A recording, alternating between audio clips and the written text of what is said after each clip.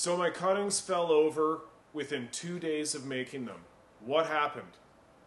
This is called an air embolism.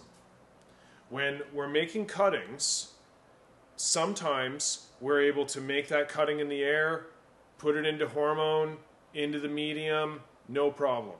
There is definitely a variance in plant material as to how easily they'll root.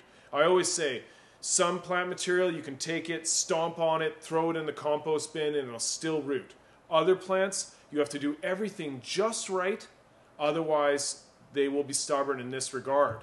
Now, an air embolism is something that can occur with sensitive plants if we do not make a cut underwater.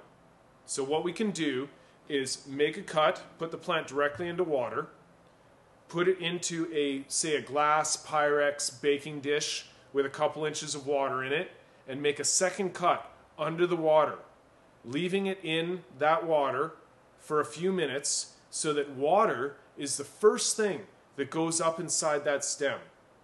If air is the first thing that goes up inside that stem, then the air embolism occurs and the cuttings will wilt within 2 days.